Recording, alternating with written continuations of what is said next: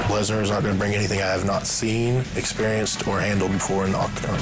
You know, he's not the first wrestler I fought. I fought bigger wrestlers. I fought stronger wrestlers. Brock Lesnar is legit. I'm confident I can take any heavyweight down. Nobody really knows what my weaknesses are. Being cocky doesn't guarantee victory, but many fighters tend to be cocky before the fight begins. Imagine a cocky fighter arguing with Dana White, the president of the UFC, stating he is tired of being matched up against weak, low-quality opponents. But what happens when he faces Brock Lesnar? This is a story of a crucial match between Brock Lesnar and Heath Herring from the UFC. At that time, Heath Herring was considered a seasoned fighter with a 28-14 record in mixed martial arts, while Lesnar was relatively new to the MMA scene. Despite this, Heath decided to be a cocky, arrogant fighter. Before the beginning of the fight, it seemed like Brock Lesnar was about to get brutally destroyed, but the actual fight showed us the opposite. So how did this historic fight unfold? Keep watching as we revisit the decisive bout between Brock Lesnar and Heath Herring, which determined their paths in their UFC careers. Let's jump right into it.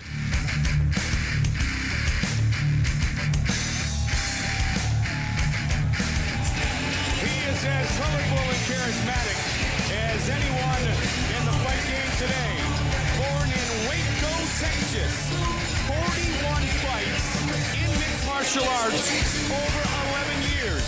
He was a star in Japan at the tender age of just 22 years old. Much hype was built around this fight as the two fighters entered the ring.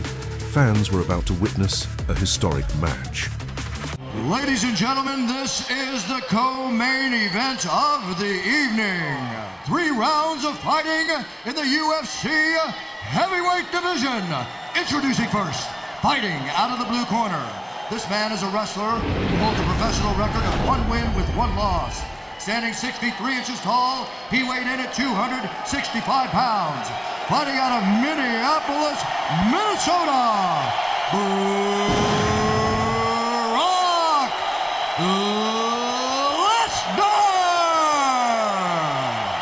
In the initial round, Lesnar immediately establishes control by flooring Herring with a powerful straight right. Despite Herring defending himself, Lesnar's imposing stature poses a challenge as he presses Herring against the fencing. Bleeding from above his left eye, Herring faces a challenge but successfully escapes Lesnar's headlock. However, Lesnar immediately executes a single-leg takedown, which shows his wrestling skills. Herring, who was arrogant and overconfident before the beginning of the match, finds himself in a difficult position. He surrenders his back to Lesnar, who capitalizes with a punishing right hand. He passes guard very quickly through the legs to the side. The left side of the face of Heath Herring that's all bloodied up. Might have been from that big right hand.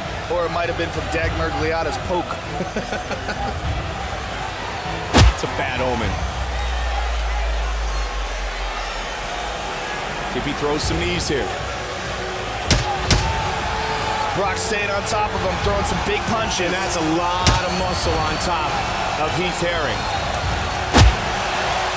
Maintaining dominance, Lesnar secures Herring from the back with a leg in and wrist control. Herring attempts to roll, but Lesnar effectively stifles him, reasserting the same commanding position.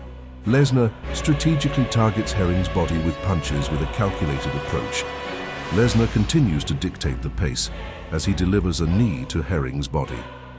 The more experienced opponent, Herring, struggles to dislodge Lesnar from his back. As the round concludes, Lesnar reinforces his dominance, landing additional body knees. He just can't get out of this. And Brock is expending minimal effort here. He's not exhausting himself, he's just staying on top. And while doing so, he's just leaning all over Heath Herring. And he's hitting him with those big canned hams he calls fists. And a couple of big knees to the midsection. And I may have said earlier, triple XL, they're actually 4X. The clubs of Brock Lesnar. That's insane. Good first round for the Golden Gopher. Oh my! The first round was a showdown of Lesnar's control, strategic skills, and physical dominance over Herring. His calculated approach and effective grappling presented a challenge for his opponent.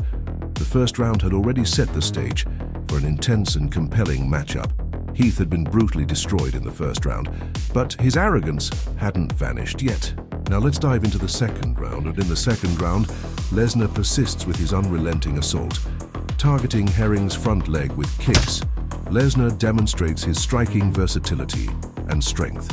His strategic approach quickly pays off as he forces Herring to the canvas to maintain control and dictate the pace. Similar to the first round, Lesnar transitions to the same dominant back position, showing his grappling proficiency.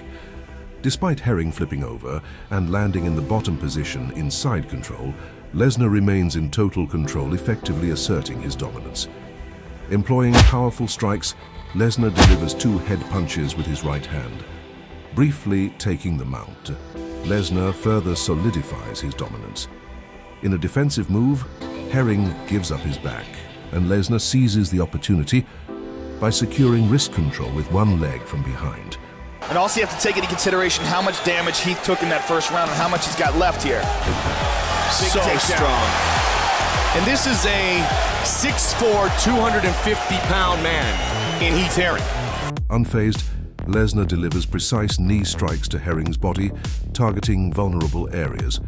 Despite Herring's attempt at a comeback, he manages to get back on his feet, but Lesnar persistently follows. Against the fencing, Herring lands a right to Lesnar's body. However, Lesnar shook Herring's frame and regained control by countering with a knee to the body. The back-and-forth action continues as Herring retaliates with knees to Lesnar's midsection. Despite Herring's efforts, Lesnar once again takes him down before the round ends. So this fight is scheduled for 3 5-minute rounds. And let me tell you something, Heath Herring, you give him any opportunity, he's going to take it. And he will get fired up. If he can get free, and he can turn this into a stand-up exchange. The second round showed Lesnar's well-rounded skill set and effective striking as Herring struggled to find an answer to Lesnar's calculated attacks. The third and final round kicks off with Lesnar delivering a body kick to Herring, exploiting his opponent's vulnerabilities. Lesnar is determined to maintain control, so he presses Herring against the fence and methodically targets the midsection with powerful knees. The relentless assault leaves Herring struggling to counter Lesnar's calculated attacks. Demonstrating both strength and technique, Lesnar effortlessly executes a takedown. As the fight reaches the 11-minute mark, it becomes clear that this contest is far from competitive. Lesnar mounts Herring as he displays patience and precision in his striking. Herring now, with his left eye swollen shut from sustained punishment, finds himself in a difficult position. Could Lesnar someday be the next one? And I guarantee you his base is second to none. This guy gets on top of you like that, that's got to be a horrifying feeling. And big knees to the body are coming. Here they go. Man. In an exhibition of complete domination, Lesnar continues to unleash a barrage of strikes from the mounted position.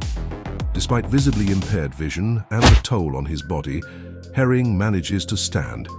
However, Lesnar, with unwavering determination, effortlessly brings him back to the canvas with a textbook single-leg takedown. Herring attempts to roll for a knee bar, but Lesnar's impeccable defense shuts down any hope of a comeback.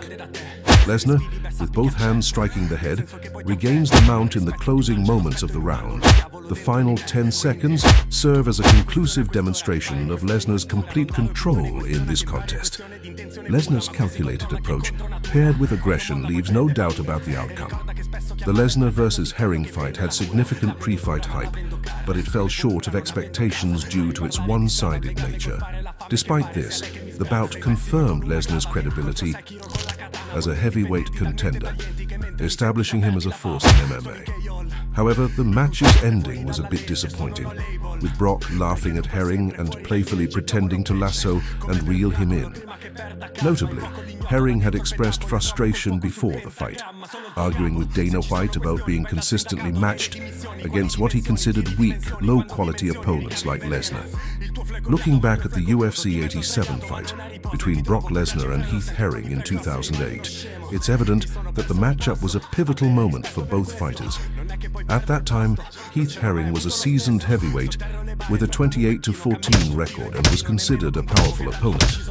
Coming off a victory over Cheikh Kongo and a near finish against Nogueira in their previous match, Herring had shown his skills against top MMA heavyweights.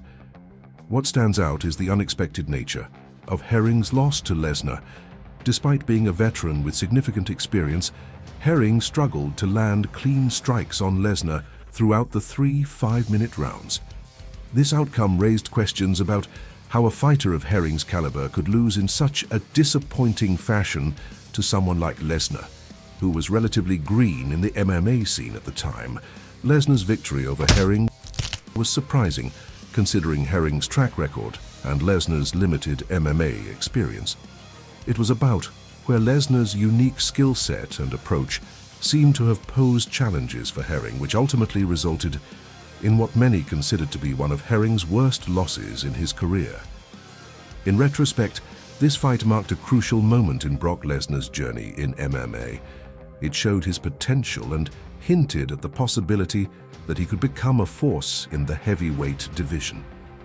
While Heath Herring was a seasoned fighter, before entering the ring he was arrogant, overconfident, and somewhat cocky. He got what he deserved. He needed to be humbled, and Lesnar humbled him in the best way. So a fighter must be humble or he will get humbled. Do you agree? Let us know your thoughts in the comments below. Do you love to watch cocky fighters getting destroyed? Well, click the video on the screen and check out the Destruction of Cocky Fighters Episode 1.